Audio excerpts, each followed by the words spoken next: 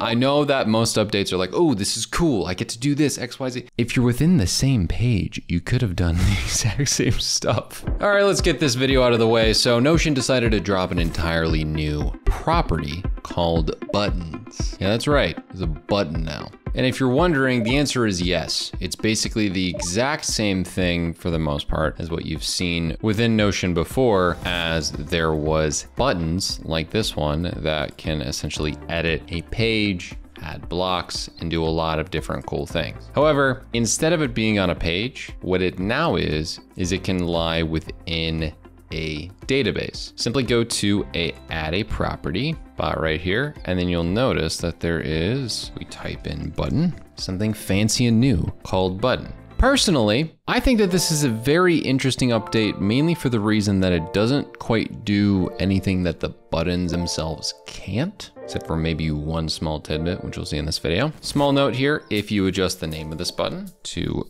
vote, this name of the property will adjust what you see here on the button. But if you wanted to add a individual name, you could just change this to like vote here or something like that. You don't have to have it be the exact same. Now, in order to edit this, you click on edit property, and then it does the action exactly like the other instance, except rather than you editing, other pages, it's just much more intuitive in order for you to edit this specific database item. So a great example of this would be if I were to create a number property, and I'm just gonna call it votes, and go to vote here. And let's change this to something like a ticket or something.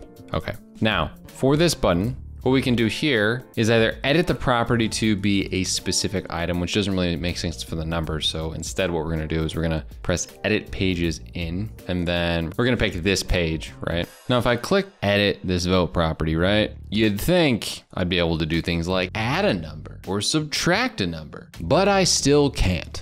This is one of the main reasons I don't understand this update, because there's an example video that came out, like shout out to Thomas Frank. He's always the first one to showcase these updates because he's like nice and efficient about it. But what I had a problem with is that in order for it to work, I essentially have to make this a formula, right? And then I have to make a property called voters, okay? And then from here, what I can do is I can make it so that I'm basically like counting the voters, right? So say for example, here, I want to set it up so that this, refresh this, ends up editing the voters, right? For the person who clicked the button. And I have the option to either add, remove, or toggle. So I'm gonna put toggle here because with the voting system, you can be like, I voted, yay. Then I unvoted, yay. And then finally, obviously let's just change this so it actually counts the amount of voters in the formula rather than just showing the voters.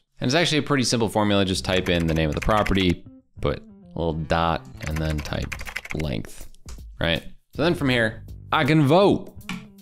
Whoa, that's so cool. Now, what if I told you that if I were to make a button within here, I could change it so that since I'm inside of the page, I can click on voters, click on the person who clicked it, right? And then make it toggle, and then just type out vote here, and then put the ticket emoji. And then guess what? It does the same exact thing. I'm not moved by this update, guys. I know that most updates are like, oh, this is cool. I get to do this, X, Y, Z. If you're within the same page, you could have done the exact same stuff. It's just a matter of, like you can experience it from the front end. So say for example, I was on here and I wanted to put the vote situation, onto the public, right? So just go here. Rather than having like a priority thing, I can put, let's do vote. Just place this out into the public here. And what I mean by public is into my table view. I can click vote on and off. Okay, cool. Now, is there anything else that this can do that a button within the page can do? And by the way, just to emphasize, this isn't anything different. It's the same functionality. They just made it a property. No, not that I am aware of. Even for something that's this page related, if you're aware of it with date properties, you are able to update date properties using automations and buttons already. So say for example, I were to click on this date property, I can pick now or today. This isn't new, I'm not trying to be negative, okay? I know sometimes that happens, but I have to call out some things sometimes.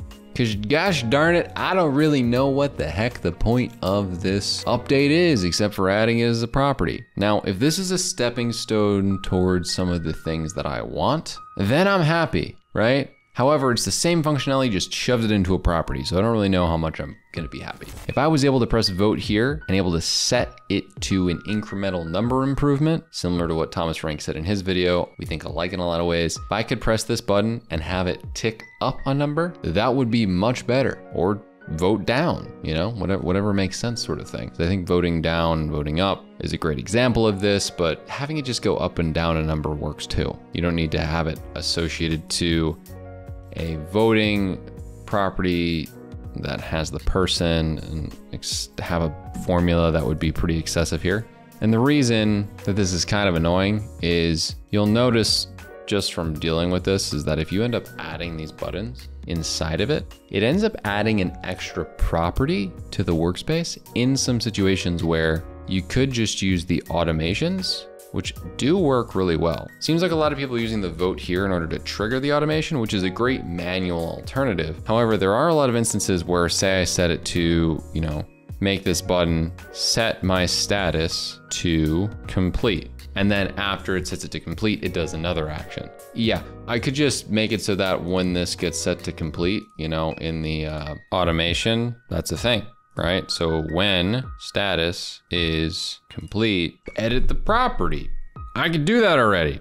I mean, I get kind of the manual component, but this is also a manual component because the automations only trigger if you do a certain thing. So like, I don't really understand the extra point of having the extra property. It's not gonna save you much time because the automation would save you a similar amount of time. And maybe it's just one button click instead of two, but in the same breath, you're taking up valuable UI, UX space and kind of, in my opinion, making your integrity of the back-end data structure worse by just spamming a bunch of different, buttons in a lot of circumstances for what people are gonna get into with this. I know the video Thomas used, and I'm actually gonna make a whole video on the data integrity problem that's gonna happen because of this update if people aren't careful. But you can end up accidentally making a bunch of buttons if you're not careful with this. The other knock on this is, I'm just gonna say it how it is. You could've, don't get mad.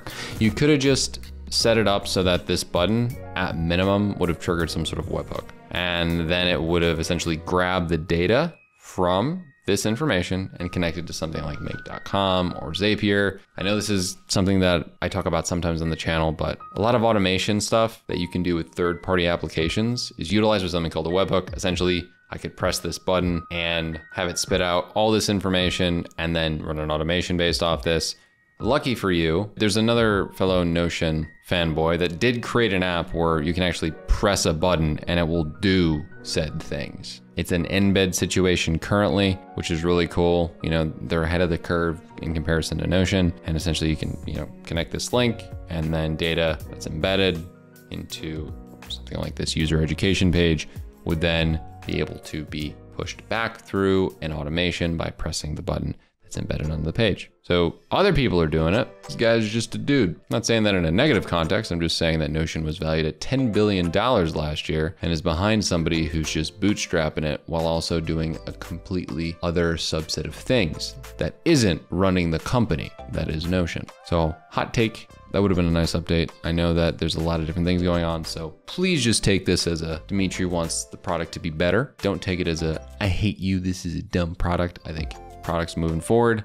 I just wanted to point out some of the critiques, because honestly, I don't really see the benefits of this versus the old system outside of being able to click it in a table view or inside of any of the other views. It's not just limited to a table view. It also can be done in things like a list view, etc. Let me know your thoughts in the comments down below and let me know how moved you are by it. Also, let me know your thoughts on this video on how to improve your skills using productivity tools even more.